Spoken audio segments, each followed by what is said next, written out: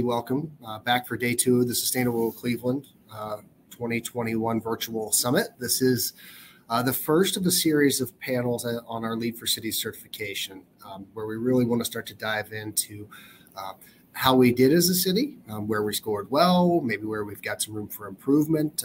This will be followed by another panel where we'll talk about some of the innovative ways that folks are already working in our area to help us kind of grow and improve in some of those challenging categories for us. And then it will link with a third session where we're going to spend a little bit of time thinking about how to ingrain LEED for Cities principles in our broader measurement approach. Obviously, we want to thank our partners and friends at the Cleveland Public Library. Without their support and help, this would not have been possible to do this in this virtual platform. So thank you to the Cleveland Public Library.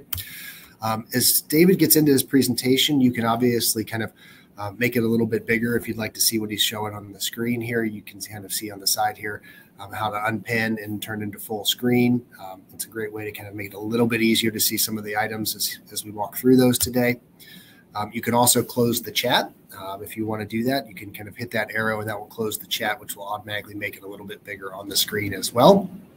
If you do have questions, we'd love to hear from you. So drop those in the chat box. We'll be monitoring them as we kind of go through the presentation. And then after David wraps up, we'll be able to answer some of those and kind of talk through what we see and what we know. And obviously, of course, if you haven't already done so, feel free to connect with us on social media, on Facebook, Twitter, Instagram, or subscribe to our blog and e-newsletter through our website, sustainablecleveland.org. I will stop sharing with that and introduce our presenter, David Abel. David is the senior manager of the LEED for Cities at the U.S. Green Building Council, and someone who over the last year and a half, everybody in the Office of Sustainability has gotten to know very well. As we kind of worked through our LEED for certification effort, David was with us the whole way, providing a tremendous amount of guidance and really helping us understand and complete our application, I think, in a successful way. So I'm going to turn it over to David and let him kind of take it away and talk a little bit about the process and what he saw in the Cleveland application. Thanks, Jason. Good morning, everyone. Nice to be here with you today. Yeah, so as Jason said, my name is David Abel, Senior Manager with the LEED for Cities program at USGBC. And my role is really to work with local governments that are going through the program to help them do project management, address technical questions that come up. And I think someone recently in Florida was telling me that I serve as a counselor for all their worries and concerns as they don't think they're meeting the mark or falling behind. But I'm really here to help coach along the way and ensure that they meet their goals as far as certification goes. My background is in urban planning, and I've been working with local governments doing sustainability tracking since 2015. I initially was a part of the STAR Communities program and worked with dozens of governments around the country as a part of that team. And then in 2017, STAR joined USGBC and formed what is now LEED for Cities. So I've really enjoyed working with local governments to go through this kind of assessment and help them use the results to make improvements over time. Had the privilege, obviously, to work with Cleveland, but also in the state. Shaker Heights certified this past spring. So I worked with Michael Peters and the team in Shaker to help them along the way. And then Cincinnati certified 2 years ago around this time. So good to see growth in Ohio, and hopefully more will come along as well. So today, I want to give you kind of a brief overview of LEED for Cities and also talk a little bit about why communities choose to certify, and then dig in a bit on the Cleveland certification, and please open things up for discussion. If you have chats that you want to, or questions along the way, drop them in the chat, and I'm happy to kind of answer them. Keep this conversational as much as possible, and please just go on. I guess, David, do you want me, if I see questions, do you want me to like jump in the middle, or okay, great. Feel free to interrupt. That is perfectly fine. So, great. And I didn't say I'm based in Louisville, Kentucky, so not too far away. I have not made it to Cleveland before, but I had a good friend in grad school that was from Cleveland, and her passion for the city definitely made me know it's a special place. And I think she might be here today. I'm not sure, Emily Baca. So thanks for keeping Cleveland on my radar, Emily. So, all right, let's dig into it. So LEED for Cities is really the leading global rating system and certification program for evaluating sustainability and quality of life in a city or community. And it takes a multi-stakeholder approach. So it's really looking at not just the green side of sustainability, but also the economic and social aspects of it. No, you go. I'll get the next one. And really the intention is to help cities use this as a tool, as a catalyst for transformative change to further equitability, resilience, and sustainable places. As I mentioned, the STAR, this is kind of an ongoing movement. In 2007, the STAR community rating system was created and born kind of out of a need to support the burgeoning urban sustainability movement. STAR communities provided a framework and kind of a handbook for urban sustainability professionals to address sustainability holistically. Again, it was looking at not just recycling and energy, but issues around equity, the arts, health, the economy, to really provide that guidance along the way. In 2017-ish, STAR joined USGBC and worked to kind of use that experience along with the LEED for Cities pilot to create LEED for Cities version 4.1, and in 2019 is when we launched. So important to note here that Cleveland certified in 2014 under the STAR Communities program as a 3-star community.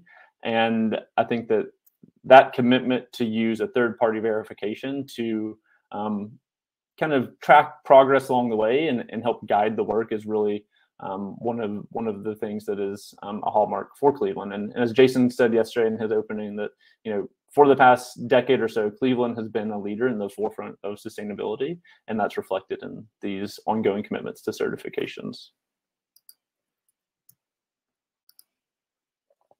So LEED for Cities is guided by a really broad group of experts, both practitioners, academics, and consultants in the field. And this stakeholder group, the Cities and Communities Working Group, helps to ensure that what we're measuring is in line with what is happening in practice, and that we're on the cutting edge of urban sustainability and always remaining relevant and evolving as the field evolves. So this broader group helps to guide that growth and evolution. And it's a part of a larger USGBC kind of infrastructure of integrity. To get right now, the LEED for Cities rating system is in what we call beta. So it's being used by dozens of governments, and we're learning along the way. We can make tweaks on our quarterly addenda process for credits that might not work, and we'll touch on that a little bit later. But we have different processes and committees in place to ensure that the rating system has strong integrity and is measuring sustainability in the right way.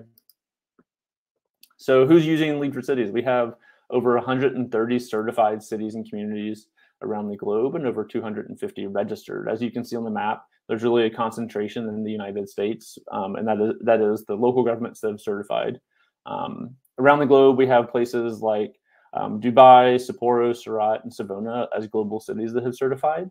And we take pride that we do align with the UN Sustainable Development Goals, that as global cities are hoping to reach these goals and align with them, the LEED for Cities rating system can help track progress there. And one of our main ways of engagement with U.S. local governments is through our leadership program. This has been going on for 4 different rounds. We'll have another one in 2022, but Shaker Heights and Cincinnati were a part of our 2019 group. Cleveland was part of our 2020 group. And this annual program is a way to bring a cohort of local governments together to work towards certification, have tools and resources, and share ideas along the way. Currently, we're launching a regional program in the state of Florida that will kick off in January. So we've seen a lot of interest in the state. And so we're going to kind of tailor the program for participants there to work towards certification together. And this is something we would like to do around the country. We see a lot of benefit of local cohorts kind of leveraging their voice to engage maybe their utilities or other entities that they need to get information from, and it's a good way to go together. I know that Shaker in Cleveland were able to collaborate on some of their submission as well, so a lot of benefit there. So if there's a handful in Northeast Ohio, we would love to work with you there. So LEED for Cities is really guided by a set of program goals, and these are to really inspire leadership, transformation, and innovation in urban sustainability, protect biodiversity and regenerate ecosystem services, meet and exceed net zero for carbon, energy, water, and waste, and achieve livability, choice, and access for all where people live, work, and play, and to raise the standard of living and quality of life for humans around the globe. So these are really our guiding principles that help to shape the work that we do. And this is reflected in our rating system scorecard. So I think Jason showed this yesterday morning in his kickoff to show how the city performed. But the rating system scorecard is showing kind of basically everything that cities are both required to submit on and have the option to submit on with the credits. We have 9 main categories, everything from natural systems that kind of looks at the green side of the environment to transportation, energy and greenhouse gas emissions, and a section on quality of life, as well as waste and water. And equity is woven throughout the rating system as far as how resources are distributed and processes are in place to ensure an equitable community. So the rating system, those credits or those categories are really made up of both prerequisites and credits. The prerequisites come in the form of both base conditions and performance prerequisites. And we'll just kind of dig into the weeds a little bit here at a high level so you know what the city had to go through to get certified. So our base condition prerequisites are not worth any points, but they are required to go through. And they are looking at both access and quality as well as general assessments. So the ecosystem assessment is really looking at the relationship to the built environment and the natural world, and how planning decisions are made related to the natural world, and how the city is built around it. The demographic assessment on the bottom is in our quality of life category, and ask cities to go through mapping exercises to show the distribution of wealth, of education, of race, and other socio-cultural indicators, and really see the relationship between those and distribution within the city. The 3 other access and quality around water, energy, and materials and resources is asking for showing that you meet essential environmental standards and quality standards from the state and federal government, as well as that these services are provided to the whole community. The performance prerequisites are where points start to come into play. And so communities input data into our ARC platform for VMT per capita, GHG per capita, a slew of quality of life indicators around education, equitability, prosperity, and health and safety. And a score is provided based on performance relative to our data set, which is full of other cities around the globe. So the performance there kind of gives you an indicator of how you stand up relative to other cities. Digging into what the credits look at, and the prerequisites obviously are all required. Credits are optional, and they kind of come in 2 different forms with outcomes and strategies, and sometimes a combination of both. So cities pursue the credits that they are doing or that they are meeting. Some of the outcome type measurements look at access to green space, the density of compact and complete communities, and access to resources within those. And whereas the strategies are more policy based, so looking at housing policies, looking at different transportation policies, things along those lines. And a quick look at the breakdown of scoring.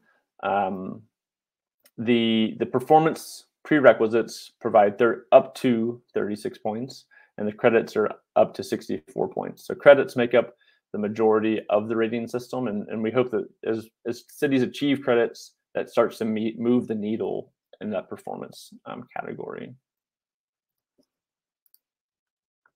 How the points translate to certification levels: 40 plus certified, 50 silver, 60 gold, and 80 platinum. Currently in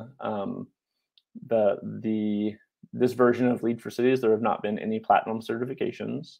Most certifications fall in the silver to gold range, with some falling down into certified. I believe Shaker was gold, and Cincinnati was silver.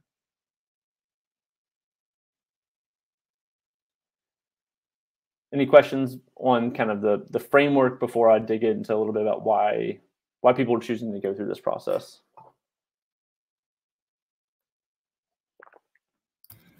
So, David, I haven't seen any pop into the chat yet. Okay. So I think if you just want to keep rolling along, yeah. I got a hunch we'll get more questions when we get into the Cleveland stuff. Yeah, good. Okay. So why do cities certify? You know, one thing is to help provide that baseline assessment to know where you stand today in terms of sustainability, and then how to move forward, how to address gaps that might arise. And having a robust kind of independently verified assessment provides a lot of value to cities to make decisions and investments along the way. You know, LEED for Cities certification really helps you identify your strengths and weaknesses, as well as gaps and opportunities for improvement. Social equity is one of the areas that local governments are focused on from an improvement and investment perspective right now. So from increasing the diversity of boards and commissions, which is a credit within the rating system, to ensuring all neighborhoods have access to green space, and really considering equity and pandemic planning. Going through these different credits that ask cities to reflect on that and submit on it helps to drive the equity work.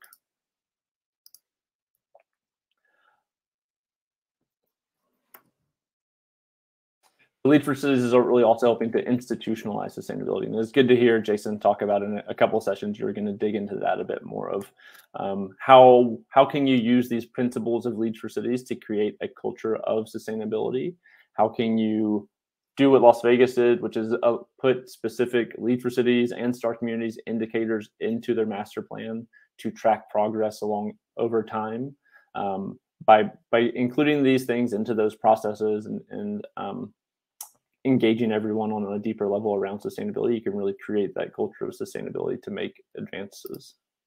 And that's something that we hear time and again is one of the most valuable processes of this. So not only is it helping to advance the goals and ambitions of leaders and mayors around the country, it's also focusing on how this is a long-term commitment to reach those goals. Sustainability can be hard work, and especially our goals of net zero and meeting greenhouse gas emission reductions by 2030 and 2050 can be daunting at times. And so this is a way to kind of clearly track your progress over a long time. And you know, it's also important to celebrate your successes. So I think it's a big deal that Cleveland, you know, received this silver certification. It should be celebrated, and then dig into the work that needs to be done next to get to gold, to get to platinum. All right, so Cleveland certification. I want to dig into this a bit, give you a high-level overview. Again, drop questions as they come up. But looking at the overall scorecard, 57 points. Just seeing that it says gold, but it is silver. The certification, looking at the performance score and how the city, again, these performance prerequisites are put into our ARC platform. The score is given on how you perform relative to peers. So transportation, water, full credit, really, really strong performances there.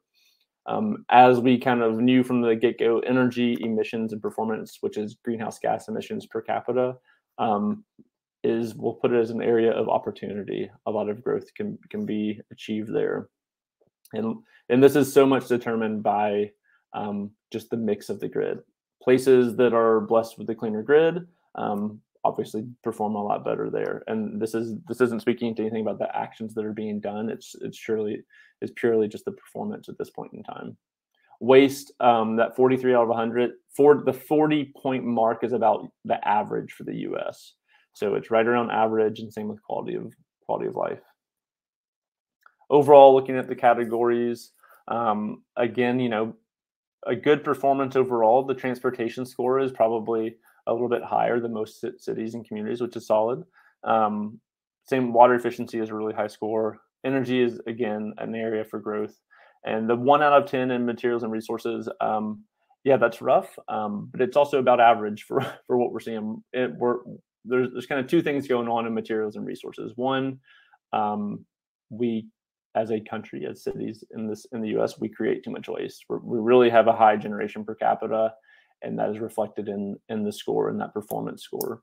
The second thing is, as I said, we're in beta, and some of the credits that we have in the rating system need to be tweaked to make them more accessible to cities and communities. That's not necessarily making them easier at all, just making them align with the work that is being done by cities and communities.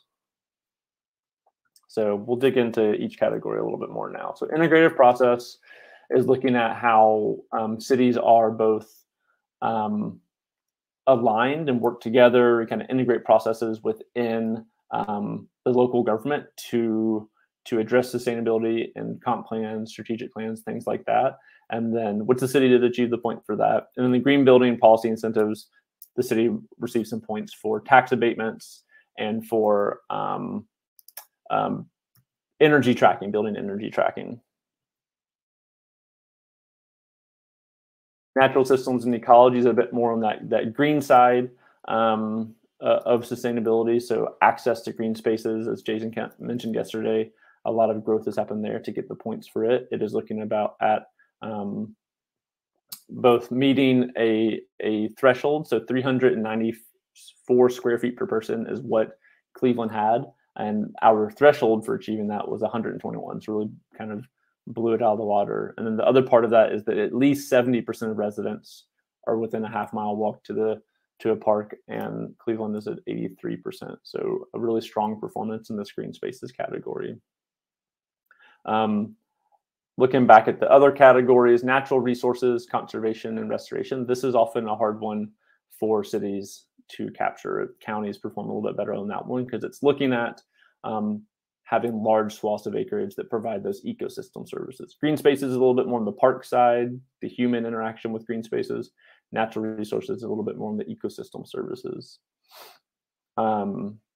And then it's good to see the resilience planning credit that, the city does have plans and processes in place to address adaptation, mitigation, and resilience. Our transportation and land use category is really looking at mobility services that are provided and how planning helps to create a more walkable, dense community. So really well performance on the transportation, that VMT per capita, full points there. Other areas that did well was the access to quality transit. I think that the city submitted, this one's looking at that you have a transportation hub that has multimodal connections to it. So the assessment that the city did was for the Tower City Station and the different connections there. Hey, David, we did get a question that I think might be worth kind of mentioning as we get through this. Does LEED for Cities track enforcement of policy in validating credits awarded? So around different policies, for an example would be our smart mobility and transportation policies. We asked that at least things like 50% of the roadways are applied to the smart technologies applied to 50% of the roadways, but we don't audit at a deep level of, how, the historic preservation is in high priority sites, how is that applied?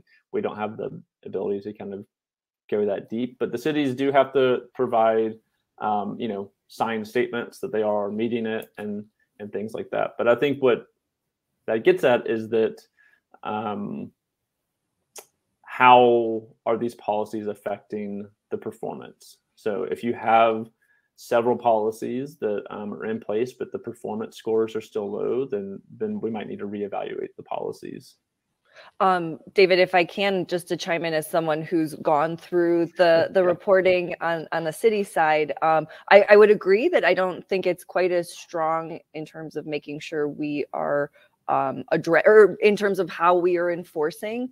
It's more about making sure those policies are established. However, I expect that the certification is going to evolve as we keep trying to achieve platinum, and there may be some more, focus on enforcement as LEED, just continues to kind of drive those metrics that are showing the progress. So I think we're in our office trying to make sure that as we're adopting policies that we're prepared to be able to enforce them as well. So I'll let you keep going, but that was a great question. I have another one if you want me to just jump in.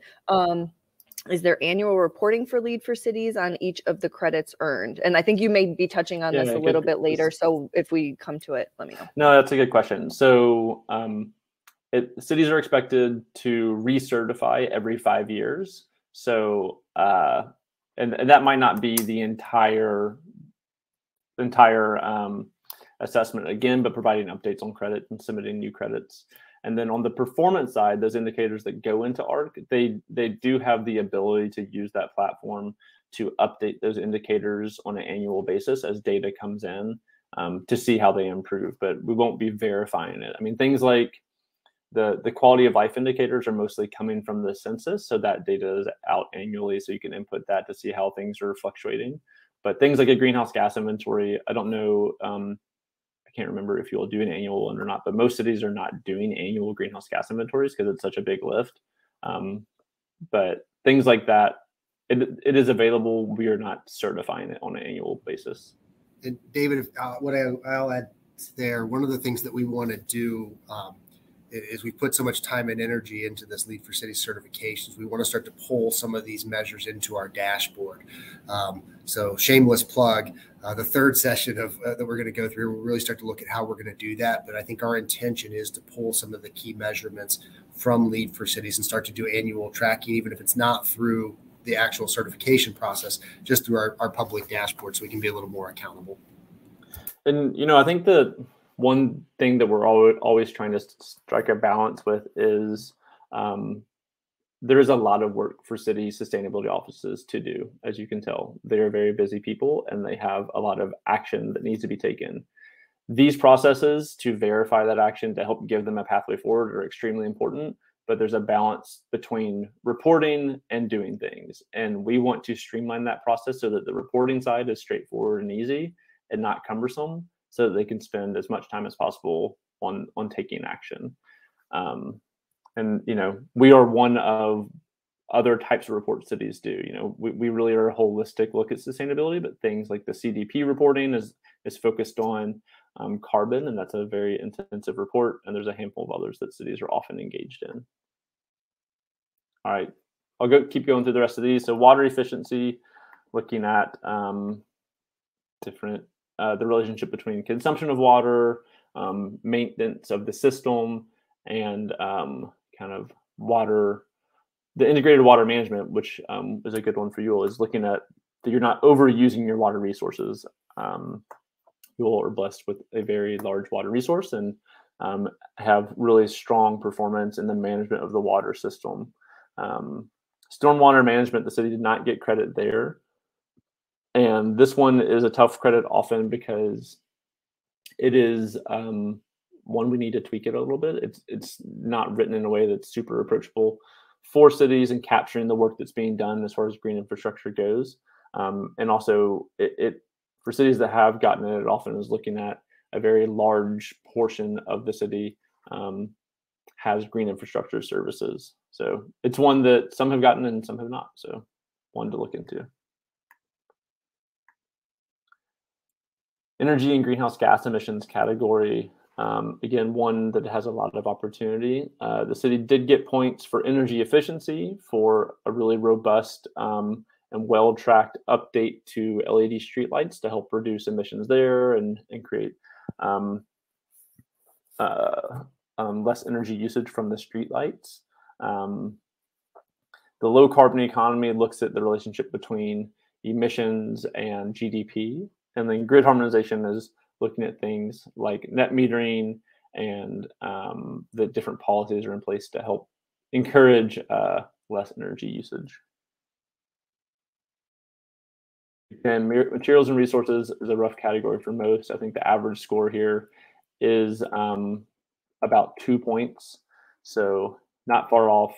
Part of that is, like I said, we are seeing that just cities are performing poorly with waste. It is something, especially in recent years, as kind of the market for recycling has shifted so dramatically.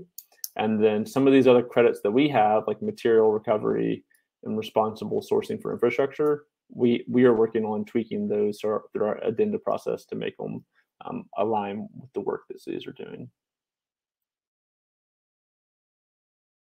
Last category, quality of life. The city did about average in the performance for the U.S. And then trend improvements looks at several of those performance indicators like high school degree, bachelor's degree, median income, unemployment, and asks, how over time are you improving? And so the city was able to demonstrate improvements over time for several of those indicators, and that's reflected in that 4 out of 4 points for trend improvements.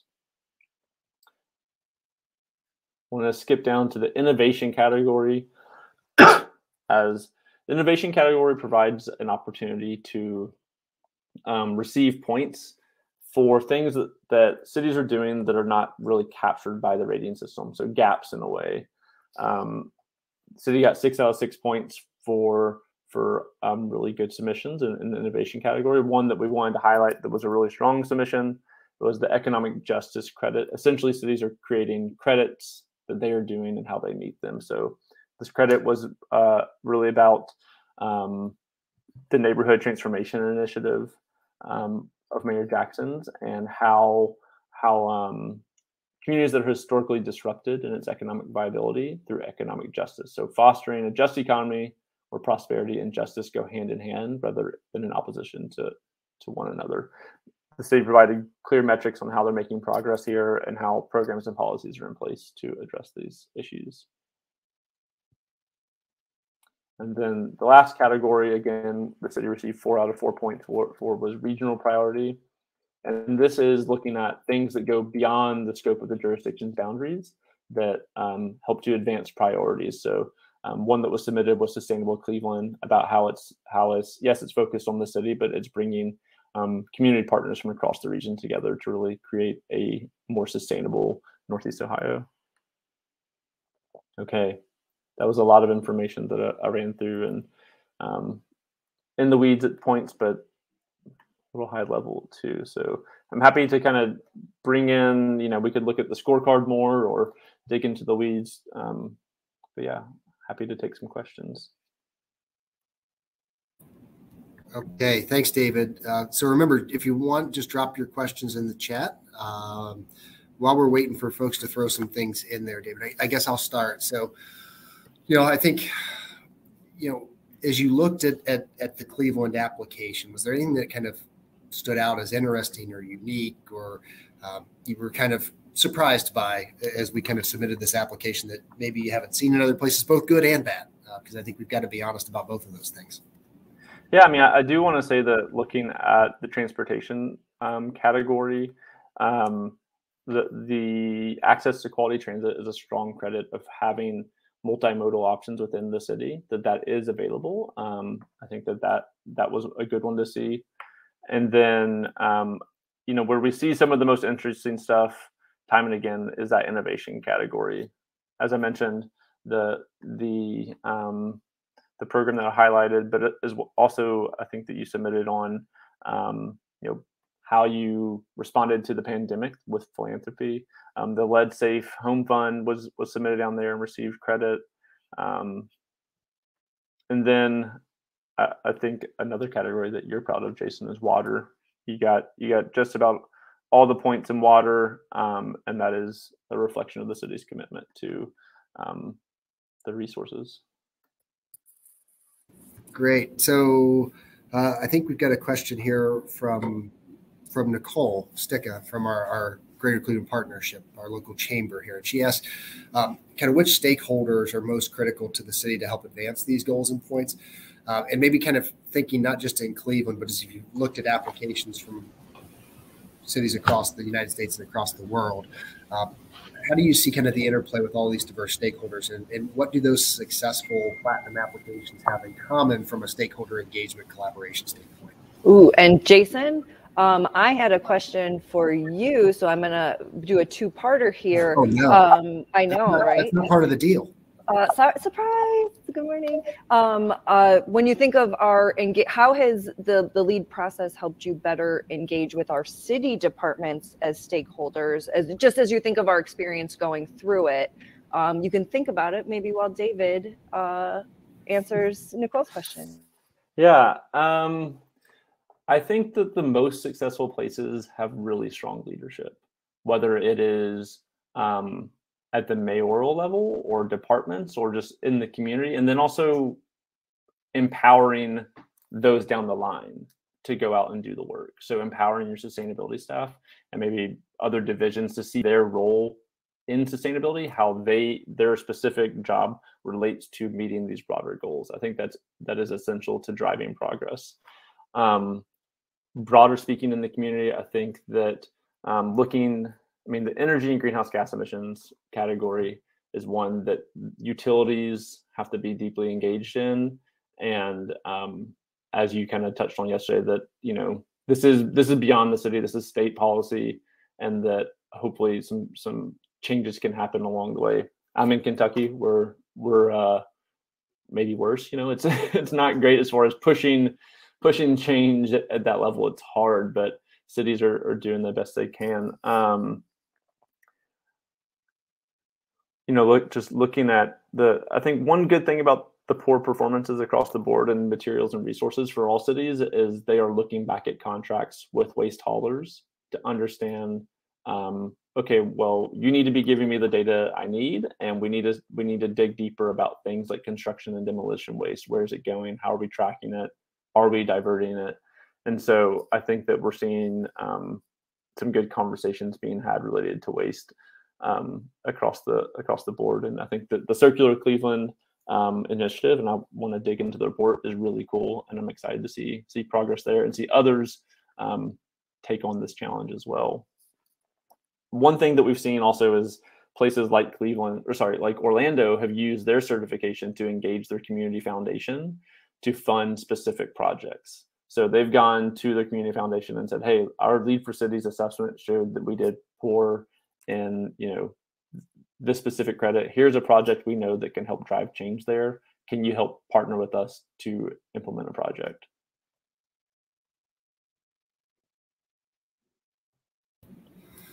So I guess, Kristen, the second part of your question is how has it helped us as we've kind of engaged with city departments? I think a lot of times at the city level, we kind of do what we do, and we don't necessarily, it's our jobs. We just kind of come and we do it, and folks are just working and working and working.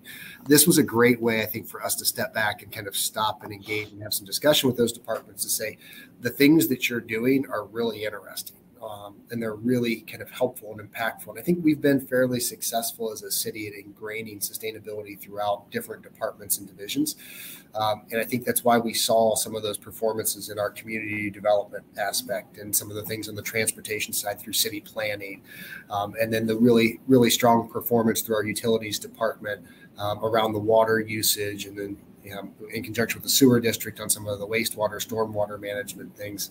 And then some of the things that we did get some of the credits for in the greenhouse gas emissions. I think the LED streetlight program really helped us advance on some of those energy efficiency programs. I think we've got some room to grow there and some things to do, but it's been very helpful to start those conversations. And I think David touched on this in his presentation. For us, this really is a well thought out gap analysis, for lack of a better term, about where we are and where we want to get to. And this gives us a pathway to get there, and it's going to really help facilitate that engagement moving forward, I think, in a much, much more meaningful way. Yeah, and I think digging into, obviously the credits you didn't get, and things like distributional equity and compact mixed use and transit-oriented development are really full of, those are important assessments to do and to understand why you aren't performing well. And then so distributional equity is looking at not just what is the median income of a city or what is an average educational level, but looking at across different sociocultural groups, where do people perform, and kind of why are they performing poorly in different areas or not meeting those thresholds. And so how can resources be funneled to those areas to improve? And the mapping exercises also help you to really see some of the historical disenfranchisement that happens in cities. And if I can just chime in from sort of the reporting aspect, in especially some of the, like, for example, the compact and complete centers. So sort of looking at, you know, in around a given point, do these residents have access to kind of anything that a person would need from, you know, healthcare, education, retail, food access, it's transportation.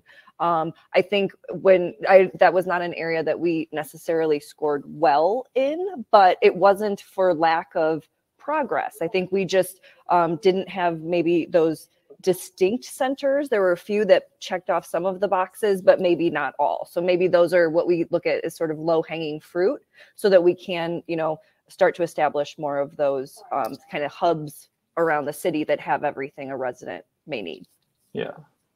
Looks like there's a few questions in the chat I could get through. So what did you mean average for quality of life transportation? So the ARC platform, where you get these performance prerequisites, is full of a data set of different cities around the globe. And that 40 out of 100 point mark is typically an average for the US. So I think for water example, you hit the 40 point mark when you're about 90 gallons per capita daily water consumption. I think transportation is in the 20 miles traveled daily per capita. So to get to that kind of 40 point mark is usually when you've hit the US average. The threshold for getting credit in renewable energy. So renewable energy is looking at the percent of both electricity and thermal energy consumed by the city on an annual basis, and what percentage of that is coming from renewable sources. And I think that you have to get at least 1 point is 1% of the grid is renewable. This one has been tough. One, we just rewrote the credit last spring to make it more straightforward, and two, since it's looking at community-wide, not just city operations, lots of cities have done a good job making their operations, their recs and other things greener, but this is across the entire community.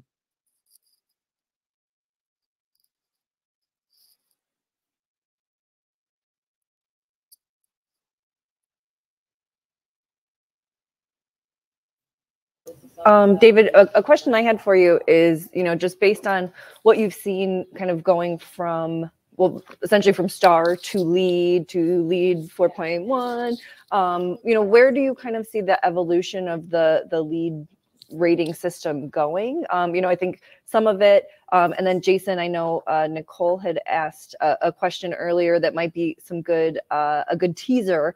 If you can maybe hint at some of the techniques and plans that are going to get us to gold. David, we're ultimately looking to get to platinum. That may take us a few years. And if the system evolves over that time, you know, can you help us make sure we're prepared for any changes that might come? Yeah, I think I want to touch on one other part of Divya's question, is that about legacy cities or similar cities in population, about the averages, but that just kind of spurred my thought on, you know, Cincinnati was also silver. Louisville is submitting soonish, and I think they'll be in that silver range. And I think that speaks to our energy and greenhouse gas emissions category has a ton of points. And so these cities that do have a more manufacturing history, a dirtier grid, you know, they're not going to perform as well. Every city that's gone through it in Florida has gotten gold, and that is, you can look at their performance in that category specifically and see they're getting a lot more points in greenhouse gas emissions performance. And so that is a clear area that hopefully as we have cleaner grids, we'll see better performance in. And so going back to the evolution of LEED for cities, you know, STAR STAR definitely helped inform this, and we really wanted to streamline the process. STAR had about 550 different things you could report on, and it was a beast to go through. LEED for Cities boiled that down in the best way we could to not lose the kind of value of all that information, and to make it more of a streamlined process. So I think that we hope to continue to make it a more streamlined process. As I said, we're in beta. In the LEED world, you're in beta. We can make changes through an addenda process. I think next spring we hope to clean up some of these credits that we see are not accessible to cities and communities, with input from cities we work with and input from our working group. And then what happens is about 18 months from now, probably we'll go through we'll be balloted through LEED. All LEED products are balloted and approved, and will be official. So I think that the performance side will probably look pretty similar, but there will be some credits that are more in line with how cities operate. The recertification process is another one that we're looking at how that will look, and most likely it will probably be updating your performance score, and then indicating how you're still meeting the credits you achieved and submitting new ones if you'd like. But it's a stakeholder process, so you will have the power to help influence and dictate where it goes. I can just quickly speak as someone who was part of the city's STAR certification and then LEED. I very much agree. STAR was a bit overwhelming, and I think we had a big sigh of relief when we learned that STAR was transitioning to LEED for Cities, and we weren't going to have to go through it again. As much as I appreciated sort of the comprehensive nature of it, it covered everything. It was intense to go through. I mean, it took probably 4 of our staff to working pretty regularly to make sure we were on top of it. LEED was much more digestible, and I'm hoping the recertification will be better. Jason, I know there was a piece for you there, so I'm sorry for jumping in, but wanted to. I think part of it is just what David said. As we look to that next round, we've got to figure out how to tackle the energy and greenhouse gas portions. And I think a lot of the work that we put into the clean energy plan that we released earlier this year, and a lot of the discussion that we had in the session yesterday on clean energy generation, is a good start. It's continuing to work with our utility partners as much as we can. Cleveland Public Power, we've got to figure out how to have those discussions with CEI. And I think at an organizational level, and I think you'll hear a little bit of this in the next kind of LEED session, where we start to see what some folks are doing. As organizations, how do we begin to help drive this change? So what does our collective purchasing power do for us, both on an energy side, but then also as we start to look at materials and resources, and how do we start to kind of try to advance some of these things a little bit more effectively? But I think we just need to dig in and kind of move forward on these big areas, particularly energy and greenhouse gas. I think we were surprised a little bit, honestly, as we went through the effort, because we've had such a focus on it here for so long in Cleveland on greenhouse gas emissions. I think that was candidly a little bit of a surprise to us, and that for all of the good work that we've done, we've got a ways to go. And there are some structural things that are tied up in that. There are kind of policy things that are beyond our control, but we need to keep moving and keep advancing that. Yeah, and I think, David, you touched on this on the, just industrial nature of Cleveland. And I want to give a shout out to some of our big industry folks as well. A lot of our steel mills they're being much more efficient. They're also being much more productive. So it is finding that balance too of, growing our economy, but not kind of dealing with some of those impacts. My hope is, Circular Cleveland is going to help also kind of be an intervention for that. And, as we get the roadmap, it's going to give us some really clear targets to start making some big impacts. Yeah. And I think that, that is part of the storytelling of this certification, that of course, places that don't have that type of economic sector are going to do well. And, you all shouldn't necessarily be penalized for that. You got to tell the story of the work you are doing to improve in that sector. And, as it evolves over time, I think that one thing about the kind of sustainability movement that we've seen in cities of the past decade is you know, a lot of it at first was very green focused and recycling and things like that. And we've seen a huge shift into action around climate because that's the reality we're facing. And I think that as we see more energy action plans and more kind of climate adaptation plans, we'll only see increases in performance here.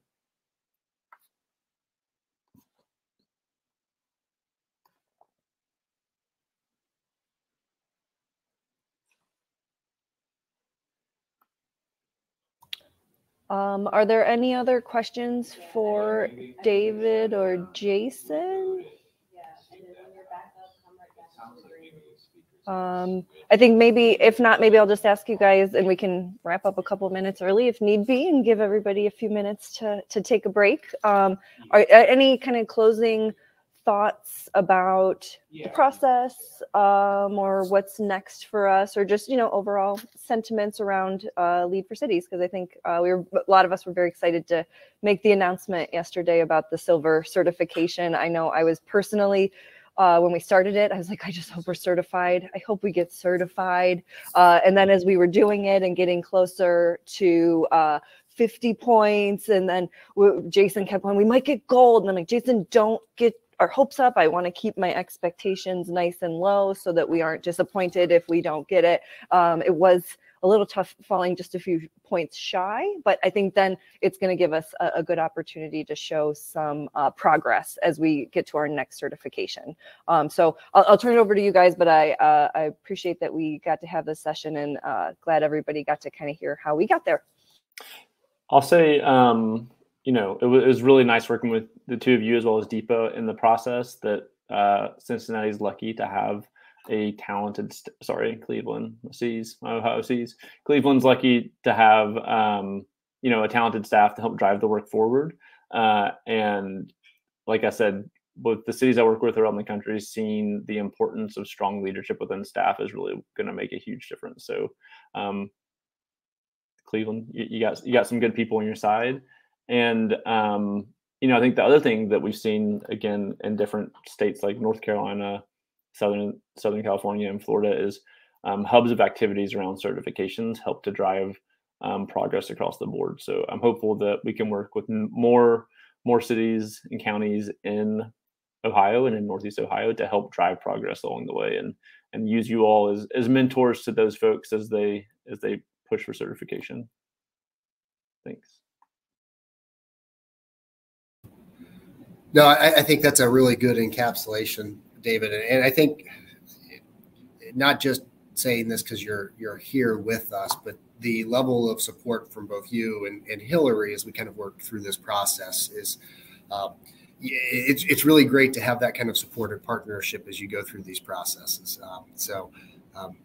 You know, a lot of good work happened here locally, but we certainly felt better as we talked to you guys more and more and more over the last year plus as we work through this. And of course, you mentioned Deepa. I don't know that Deepa's here. I think she has another commitment today.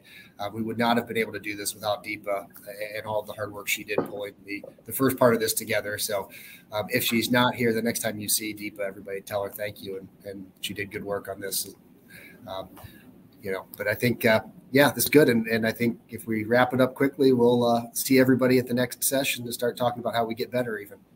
Yes, that sounds great. I've been dropping in the chat, but if you're able to join us at 10:45, we're going to be doing a planning for platinum session, and then a connected session is later this afternoon at 2:15 on our Sustainable Cleveland dashboard. And how do we take all of these metrics and tell the community that we are becoming a green city on a blue lake?